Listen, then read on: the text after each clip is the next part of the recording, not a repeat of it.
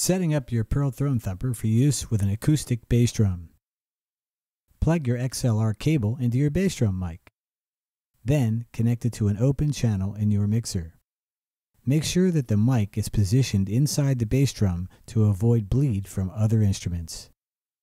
Take the 1/4-inch audio cable supplied with the Throne Thumper and insert one end into the aux end output of your mixer. Connect the other end of that cable to the input of the Throne Thumper amp. Using the color-coded speaker wire, connect the shaker to the Throne Thumper amp speaker jack. Adjust the volume of the aux end in the mixer to control the signal to the Throne Thumper amp.